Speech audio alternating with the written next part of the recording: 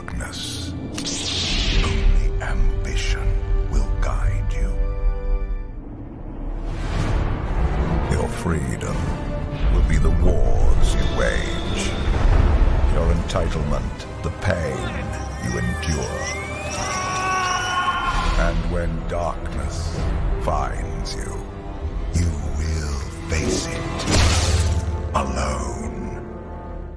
In Stellaris, an origin represents the background of a species before it managed to unify itself into an empire.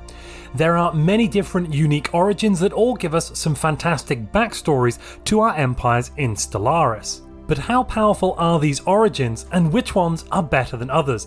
In this video, I'm going to try to answer that question by putting the origins into a tier list.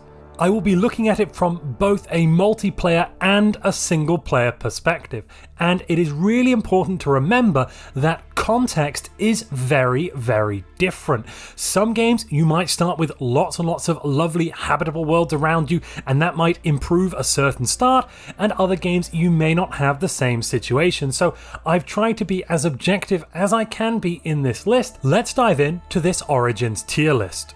As always, we are going to start right at the bottom with the F tier. Now, the origins in this tier are here generally speaking because they have some sort of detriment, or I really don't feel the bonus is useful at all. Galactic Doorstop lets your empire start with a dormant gateway in its initial solar system. Over the years, you're going to get some events happening from this gateway. You're going to get between 100 and 1500 alloys and or minerals. A small space amoeba will come through, and that one is actually quite annoying if you don't have a navy, because that space amoeba can do quite a bit of damage. And a special project that will create the From Gateway Sent archaeological site. The archaeology site is going to give you some minor artifacts, between 1 to 5 for every stage, and it will also give you a very, very, very small amount of physics and engineering research.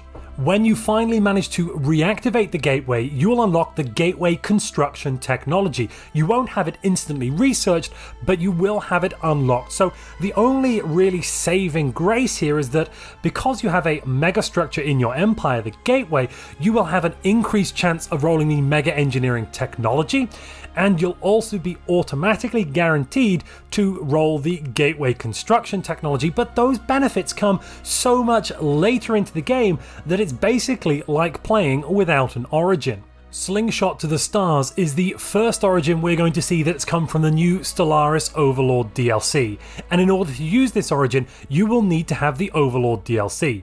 This origin gives a minus 75% Starblaze influence distance cost. You will start with a ruined quantum catapult megastructure in a neighbouring system, and you will also get the quantum catapult archaeology site in that system. Now this archaeology site is going to give you a nice amount of research, mainly engineering research, and at the end of the chain you'll get a 50% increase to your megastructure build speed.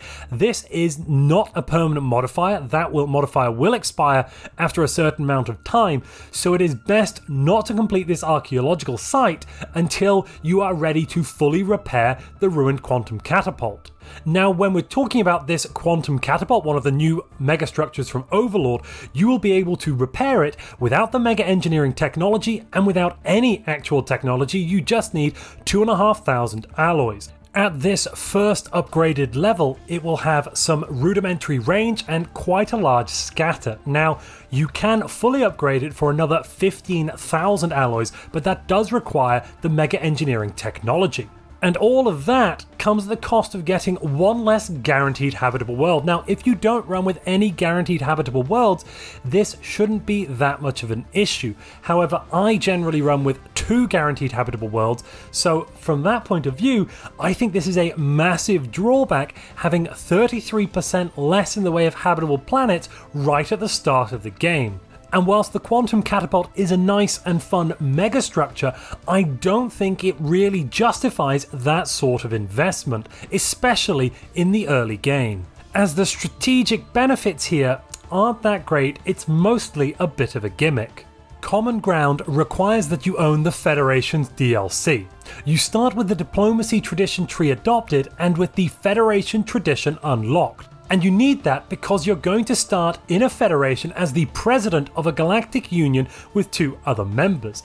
These 2 members will be xenophile and share at least one other ethic with the president, but you'll get no guaranteed habitable worlds, and that is regardless of any game setting. You'll also get a nice plus 100 permanent opinion modifier to and from Federation members, and plus 50 trust to and from Federation members. Now, there's a bit of a gimmick or an exploit you can use to downgrade Federation ships and get free alloys out of it.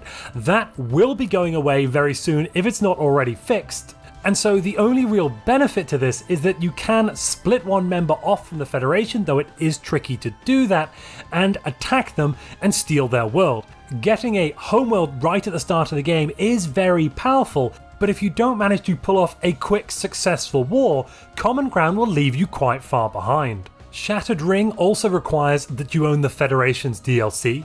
You will start on a specific type of homeworld, a Shattered Ring world. Your starting system also comes with 2 other sections of Ruined Ringworld that can be repaired once you have the Mega Engineering technology. There are a couple of massive drawbacks to this origin though. You will start with the Ringworld preference on your species, meaning they will get 0% habitability on any planet other than a Ringworld or a Gaia world. You also will have no guaranteed habitable worlds around you at the start of the game, so you are locked to a 1 world start. The Shattered Ring itself also has some issues. You will not be able to build any technicians or energy districts. That's a bit of a problem. You'll get trade districts instead, which can be used effectively. However, you will have to sink tradition points into the mercantile tree to get the proper benefit out of them, and that really locks you into one of the traditions right from the start of the game, and I don't feel that is very helpful. If you're a Gestalt consciousness, you won't have this problem. However, every empire type will not have mining districts. Instead, they will have scrap miners, which gives 2 minerals and 1 alloys as base production. That means you're going to have some mineral issues, and the extra alloys really aren't worth it. The job efficiency here is pretty terrible. Life Seeded is very similar to the Shattered Ring world, but it's actually slightly better and in some ways a little bit worse. In order to take this origin, you will need the Apocalypse DLC, and your species will start on a Gaia world. This means they'll get all the benefits of being on a lovely size 30 Gaia world, so that's plus 10% happiness and plus 10% resource output. You can't really ignore that, it's pretty good. But then you will not be able to settle any of these species on any worlds other than a Gaia world because you'll be at 0% habitability, which makes it really tough to expand in the early game. There are strategies for building up a single very good world and using that as a springboard to launch invasions of other empires and get their worlds, but overall I really feel this deserves its place down at the bottom of the list in the F tier because of all of the issues it brings up. Doomsday is something of a challenging origin that comes with quite a few limitations, and unless you do some certain things to offset it, massive penalties. In order to play with this origin, you will need the Federation's DLC. Now, your homeworld will become a shattered world. That's right, it will explode within 35 to 45 years of the game's start. As your homeworld degrades, you're going to get Doomsday modifiers, which will decrease stability, decrease habitability, and increase, these are the only benefits really, your energy, mineral, and alloy production, which is quite nice. However, unless you're a machine intelligence, those will only really offset the penalties you're getting from the Doomsday modifier. As a machine empire, this could probably go in the B, possibly A tier, if you can manage to build up a massive fleet and invade some other worlds before your own planet explodes. But being able to do that is rather challenging, and if you're enjoying this video, please give the like button a backstory. Also, from Apocalypse, we have the post-apocalyptic origin. Your homeworld will start as a tomb world, that is the worst class of world, don't forget, and your species will get the survivor trait. Now, at the moment, none of the other worlds, your guaranteed habitable worlds, are tomb worlds, and there is no terraforming option to convert other worlds into tomb worlds unless you count the Armageddon bombardment stance, which is, I suppose, terraforming via Exterminatus, but still, it isn't that great. You're not really going to benefit from the survivor trait hardly at all. Most of the worlds in any galaxy are not tomb worlds. If this was more specialized, it could be a little more niche and really quite nice if you could turn all of your worlds into tomb worlds and thus make them completely unpalatable and useless to any other alien empires. But without that being the case, I really don't feel you get any benefit at all from this origin. Now we're in the C tier. In my opinion, these origins do provide you with some bonuses, but generally they are a relatively neutral start. Or alternatively, the bonuses you're getting are basically neutral when you compare them to the other penalties from these origins.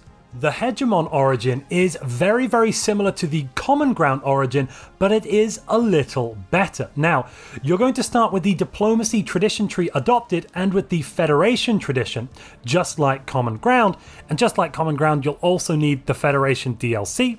You will start as the president of a Hegemony Federation with 2 other members. The 2 members will be xenophile and share at least one ethic with you, the president, but again, there will be no guaranteed habitable worlds regardless of the game settings. Now, this is slightly better than Common Ground because as a Hegemony president, you can eject one of the members. You don't have to do some weird diplomatic shenanigans. You are guaranteed to be able to eject one of the Federation members and then fight them 2-on-1. You'll have your fleet, your allies' fleet, and the Federation fleet, so it should be a rather easy war, and then you'll have 2 capital worlds as your starting worlds, and that's not terrible, but in order to do that, there are a whole host of hoops you have to jump through, so really, no, it's not that fantastic. The Mechanist origin requires that you own the Utopia DLC. This is a rather interesting origin that used to be one of my favourites, especially back when it was a Civic many patches ago. Now it, however, has been eclipsed by the psionic version of it, Teachers of the Shroud, one of the new origins released with Stellaris Overlord. But I digress. What does it do? It starts you with the powered exoskeletons technology researched and the robotic workers technology. You'll also get -5% upkeep from your robots.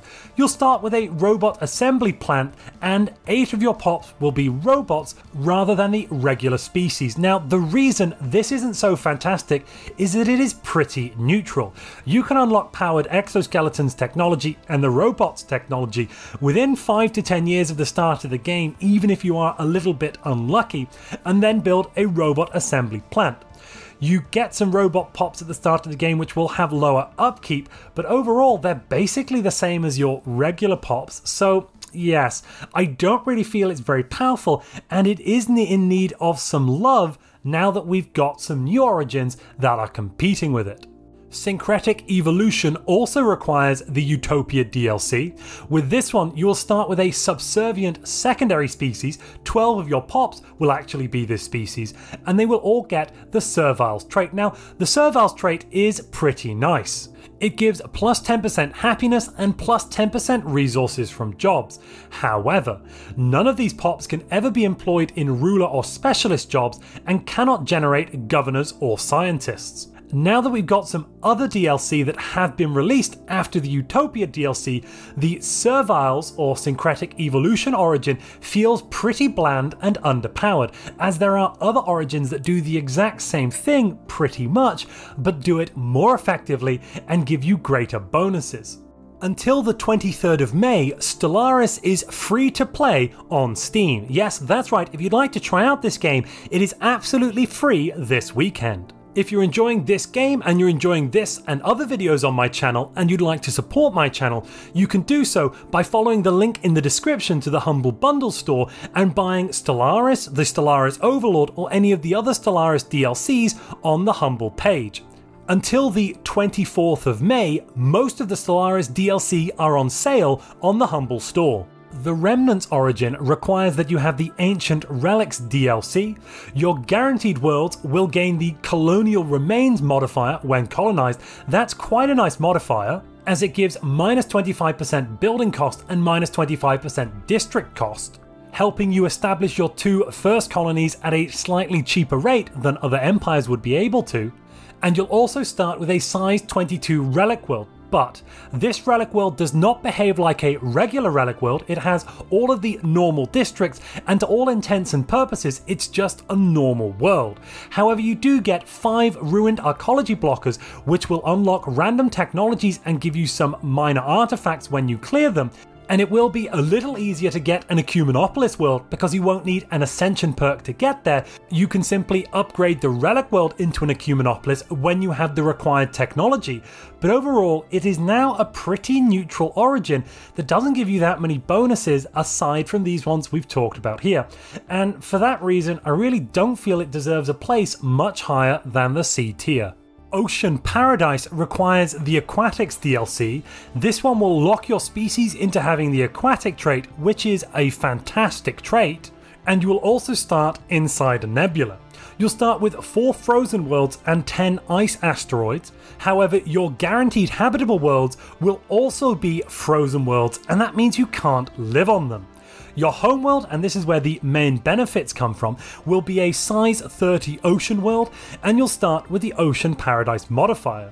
This is in some ways a little bit better than being a Gaia world. This modifier gives plus 15% happiness, plus 10% pop growth speed, and plus 5% resources from jobs. So you're trading a slight reduction in resource output for an extra 10% pop growth speed. The reason that this origin is here in the C tier and not all the way down there in the F tier is that your pops are not locked.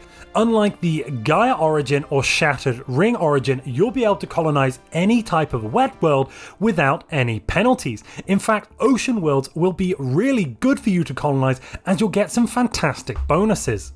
Now we've made it to the B tier. Every origin in this tier offers some type of long-term bonus that will be with you throughout the game, and it doesn't give you a massive drawback or penalty for taking it right at the start. However, that doesn't make it quite as good as an origin from the A or S tier, but let's dive in and find out what's in B. On the Shoulders of Giants requires the Federation's DLC.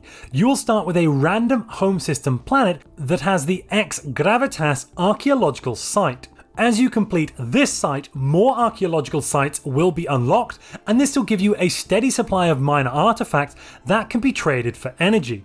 As of the 3.3 update, we can only trade one of these minor artifacts every 6 months, and that's why this is stuck down here in the B tier, as it has been compressed slightly in terms of its effectiveness.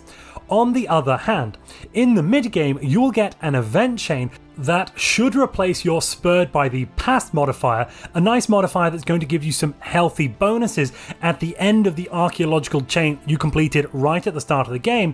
That will be replaced with either the Full Circle or the Goes Around Comes Around. Now, they are to all intents and purposes pretty much the same, and they give you some lovely bonuses. These bonuses will help your Empire out right into the end of the game, so it is quite a nice event chain in total and gives you some quite nice things, the artifacts and the modifiers.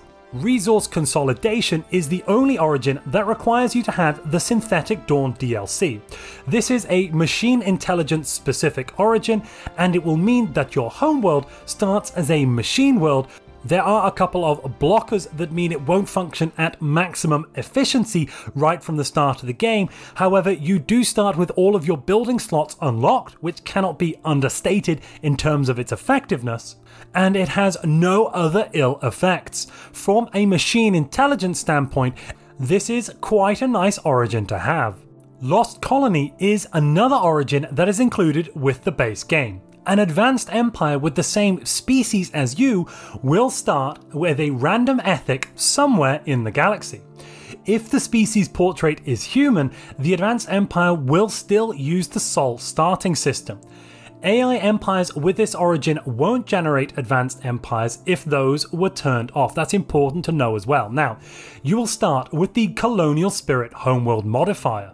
This gives plus 10% happiness, plus 15% amenities, a nice plus 15% resources from jobs, and plus 10% habitability. Now, you need the habitability bonus because this world, even though it is your homeworld, your empire capital, will not start on a guaranteed 100% habitability.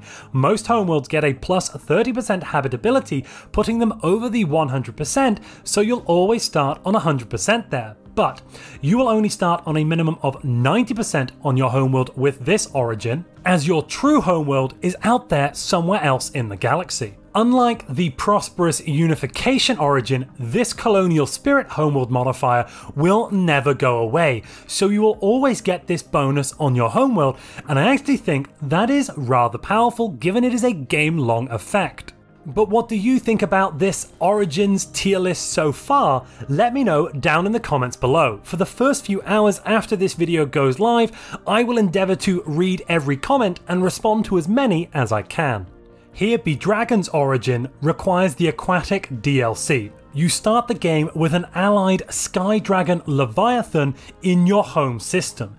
This Sky Dragon is pretty darn powerful and can protect you from a lot of early game threats. You'll also get a living metal deposit within 2 hyperlane jumps of your capital. Now, there's a whole host of events that happen with this origin, and in the end, once you've completed an ascension path and unlocked 4 ascension perks, or no ascension path and unlocked 6 ascension perks, you'll be able to communicate directly with the Sky Dragon, take control of it, and then breed more dragons of your own. That could be very, very nice and powerful. It's quite a nice origin from a turtling perspective, and when combined with something like the Reanimator's Civic, you could attempt to kill your Sky Dragon quite early in the game and then resurrect it from the dead, and thus have a very, very powerful fleet in the form of an undead Sky Dragon as early as 2230. Calamitous Birth is an origin specific to only Lithoid species, and it does require that you have the Lithoid Species Pack DLC. Now, what does it do? You will start the game with a massive crater planetary feature on your capital. This makes your homeworld slightly bigger, getting +6 max districts and +6 max mining districts. However, you can't have as many agriculture districts, you get a -6 agriculture district penalty, but as a Lithoid you can basically ignore that, and you get a +25% pop growth speed, which will completely negate the -25% pop growth speed modifier you get for being Lithoid.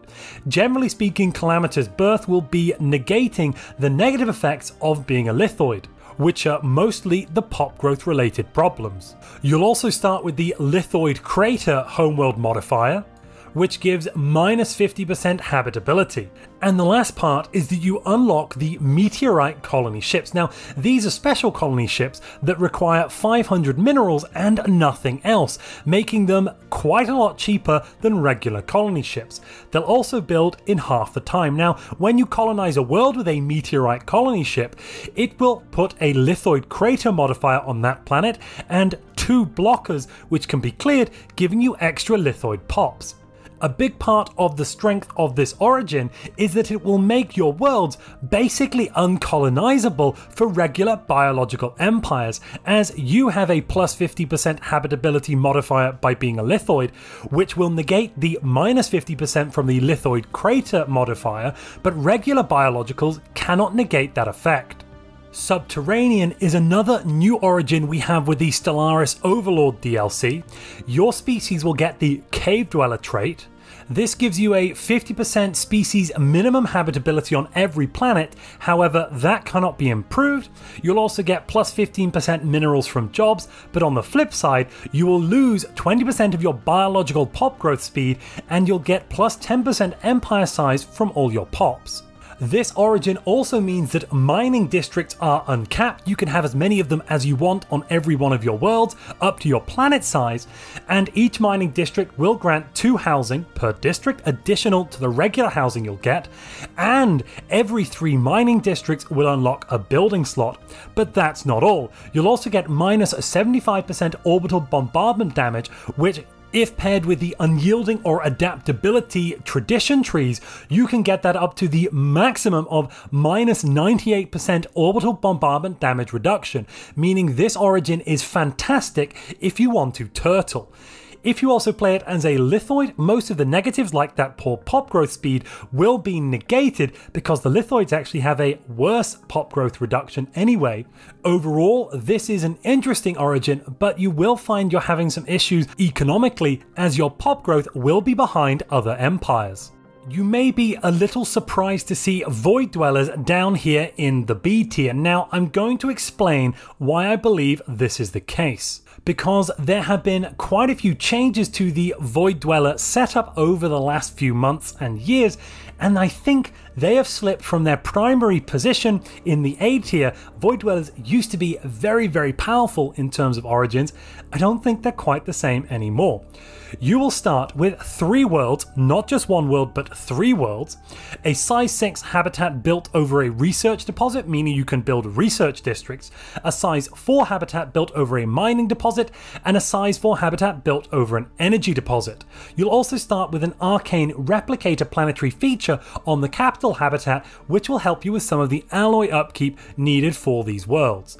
All of your species will have the habitat preference, meaning they will have 0% habitability on regular worlds. You'll also get the Void Dweller trait. Now, Void Dweller is quite nice if you're living on a habitat, but otherwise it's downright terrible.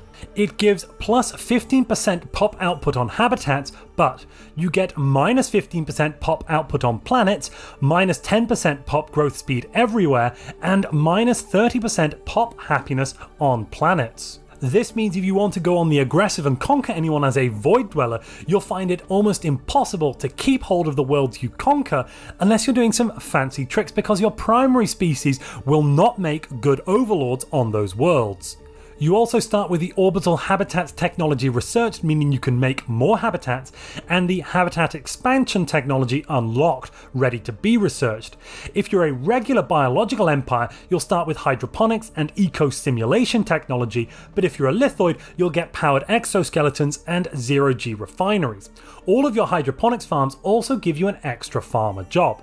A massive problem with habitats at the moment is that they've reduced the number of amenities you're going to get from your politician jobs, meaning you're going to find yourself in an amenities deficit very, very early on. It might even be once the game has started, you'll need to start worrying about amenities straight away, whereas with other empires, it's much less of an issue. Yes, as a Void Dweller, you can get quite a lot of trade value, but that's only if you start going down the mercantile tradition. So you're really locked into having mercantile tradition as one of your 7 traditions if you choose this and want to get a nice large amount of trade value, which I'd also recommend doing. Overall, Void Dweller is not as powerful as it used to be, and that's why it slipped down here to the B tier. Tree of Life requires the Utopia DLC, and it's one of the few origins to be specifically for hive minds. You'll start the game with a Tree of Life sapling planetary feature now. This will give you a nice plus 10 housing, plus 15% pop growth speed, and plus 10% society research, along with plus 4 agriculture districts. It will cost 4 food upkeep and be destroyed if you have 50 devastation. On top of that, every colony you found will get a transplant of this sapling, and that will give slightly less bonuses but still nice bonuses. Plus 10% pop growth speed, plus 5 housing, and plus 10% society research from jobs, along with another plus 2 max agriculture districts. Any worlds without a Tree of Life planetary feature get minus 50% planet build speed, minus 25% resources from jobs, plus 10% upkeep from jobs, and minus 5 stability. So you really do need to keep these Trees of Life alive, and that makes you a little bit vulnerable to orbital bombardment. Your colonies also cost less alloys, they actually cost no alloys, and cost just food instead, costing, I want to say, 1,000 food. Tree of Life is an interesting origin that doesn't give you massive bonuses right at the start of the game, but over time it will give you fantastic scaling as a hive mind empire. You will be an economic powerhouse in the mid to late game, provided you survive that long. Wow, we've made it all the way up to the A tier. This has been quite a lot. We've gone through a massive number of origins so far. If you've actually managed to make it this far and you're still with me, let me know down in the comment section below, because you've really got very far through this video. Now, these origins in the A tier are all really, really good. They are all pretty much meta picks, I'm going to say. A lot of competitive multiplayer is played with these origins, or I believe is going to be played with these origins. But what do we have? prosperous unification is the generic starting origin for basically all the empires. It is also one of the only origins that is not unique. Unlike all the rest of the origins you've seen so far, this one can be spawned in every single AI empire in the galaxy, and therefore you're probably going to come across it again and again. But what does it do? Well, you will start with the planetary unification technology unlocked and ready to be researched. You'll also start with 4 additional pops, meaning you'll start the game with 32 pops if you're a regular biological empire, and you'll start with 2 additional districts. On top of that, your capital will get a nice bonus. You'll get the prosperous unification modifier for 20 years, giving you an extra 15% happiness, 25% amenities, and plus 10% resources from jobs. The long-term effect of having such a boosted start cannot be understated, as Stellaris is a game all about snowballing. A small advantage right at the start of the game like this can lead to massive advantages later on. This is also one of the most competitive origins that is not banned in multiplayer competitive games at the moment. Progenitor Hive is another Hivemind specific origin, requiring both the new Overlord DLC and the Utopia DLC. This is, I believe, quite an interesting origin. Your leaders will be gaining experience each month as long as they're employed. You'll be able to construct offspring nest holdings and offspring nest buildings, which will give you some nice benefits and replace your spawning pools building. And unlike normal hive minds, you'll be able to release sectors as your subjects. You'll also have some interesting things when it comes to your fleet design. So, your fleet will have a base minus 50% accuracy, evasion, ship fire rate, and sublight speed. However, that will be offset as long as you have some offspring ships in the fleet, or you have the Offspring Outlook starbase building built in the system, in which case you'll get a net 5% bonus to those previously mentioned statistics, or in the case of the starbase building, a nice plus 15%. On top of that, with the menial drone output bonuses you'll get from the Offspring Nest building, you'll actually have a more powerful hive mind overall. Yes, if the homeworld is invaded or destroyed, you're going to get some big penalties. That's minus 10% menial drone output, minus 30% sublight speed, and minus 10 stability. But you can enable the growing of a new progenitor on another world with that decision. All in all, I believe that Progenitor Hive is going to be the most powerful origin for your hive minds going forwards, as by the mid to late game the extra bonuses here should put you head and shoulders above other hive minds, and on top of that, the bonuses you're going to be getting to your fleets should make them rather powerful from a military perspective, though you do have to worry about your offspring ships being killed or making sure you have offspring outlooks in your star bases. The Necrophage origin requires the Necroids DLC. This origin is basically a much better version than the Syncretic evolution. Your species will have the Necrophage trait, making them fantastic ruler or specialist class pops, and then you'll also get a secondary species which you can specialize to be workers on your planet, a prepapant species if you will. You'll also be able to construct the Chamber of Elevation buildings and use the Necrophage Purge type to purge alien pops into your primary species. Necrophage isn't as powerful as it used to be, as you do start with 2 guaranteed habitable worlds with primitive civilizations that are only advanced up to the Iron Age, meaning they will never have more than 8 pops. Whereas in days gone by, they used to be possibly quite a bit larger. A Necrophage empire leads itself quite well to conquest, as you're going to have everything set up quite perfectly to be the overlord or the ruling class of a number of other species across the galaxy. And if played correctly, Necrophage is a fantastic meta origin. Imperial Fiefdom is the 4th new origin from the Stellaris Overlords DLC. This one's quite an interesting one. You'll start the game as a subject of an advanced empire at the prime of its life. Each galaxy size will spawn a vassal bordering the Overlord, so in a very large galaxy the Overlord should have more vassals, and the Overlord will also start with a size 30 Gaia world.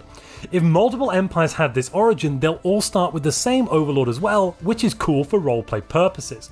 After a certain amount of time, the Holy Empire of whatever type it is will fracture and divide, and you'll be granted the option of having your freedom. Now, once they've fixed a lot of the balance issues, which they've done, I believe, with the new hotfix patch 3.4.3, and I believe we're going to get more fixes coming in that will further dampen the overwhelming power that we had with this Origin right at release, you'll still be completely protected as either a Scholarium, a Prospectorium, or a Bulwark by your advanced AI overlord into the mid-game. This means you can scale up economically very efficiently without having to worry about any military matters.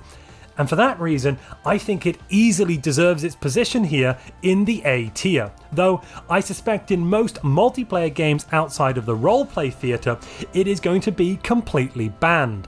Now we are at the S tier. The origins in this tier are so good, so overwhelmingly powerful, that I believe they deserve a special place right at the top. Even then, I do think there is some differentiation amongst this tier. Two of these origins are again even more powerful than the third origin, but each of them has some very unique bonuses you will not be able to get elsewhere in the game. The Clone Army Origin was released with the 3.1 Lem patch. It is required to have the Humanoids DLC in order to play with this origin. You'll be able to construct up to 5 ancient clone vat buildings, your species will have the Clone Soldier trait, and your admirals will have the Clone Army trait. These give some pretty great bonuses respectively, but do stop your pops from being genetically altered in any way. Additionally, those clone vat buildings are going to provide a fantastic amount of biological pop assembly, meaning you can rush up to 100 pops very, very early in the game, giving you massive economic output. But if you lose any of those vats, your population will start to decline and die. There's also an archaeological chain that will spawn on your homeworld that will lead to a stark choice. Either you will go down the Clone Ascendancy or Clone Descendancy. With Clone Ascendant, you'll get absolutely phenomenal bonuses to your pops. That's both your Specialist and Ruler class pops will get massive bonuses to their output, meaning you can go out there and yes, you will only have 100 pops, but you'll have 100 pops that are 50% better than any other pops elsewhere in the galaxy, and every other empire will have less pops than you. The amount of fleets and science you'll be able to output with this origin is bonkers.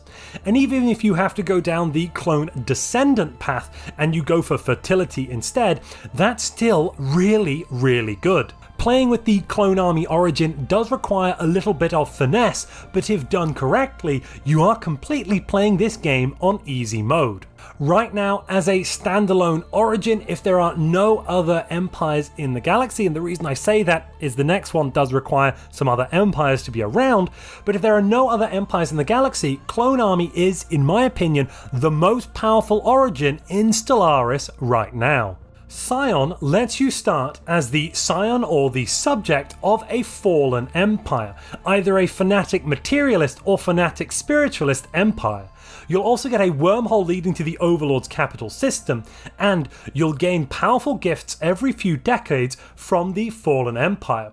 A temporary Fallen Empire fleet every 20 years if you are losing a war against a superior empire, and it will always create a one-system Fallen Empire if the game was started with none. This basically means that whatever happens in Stellaris, you've got a big, scary brother who has your back.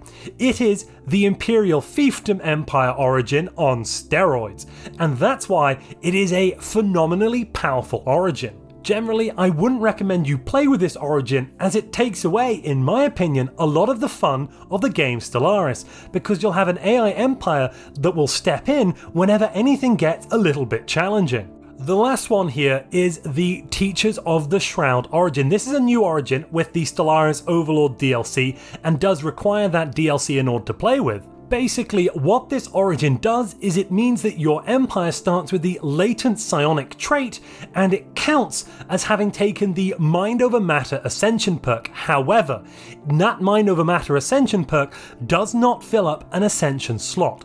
Yes, this locks you out of any Ascension path other than the Psionic Ascension, but that's no problem. Because what this does is it guarantees that as soon as you have unlocked your third tradition tree and therefore third ascension perk, you can immediately take the Transcendence Ascension perk and complete your psionic path. On top of that, you'll be able to build things like the Psi-Core building on your planets, giving extra stability and extra resources from jobs as soon as you unlock the upgraded capitals.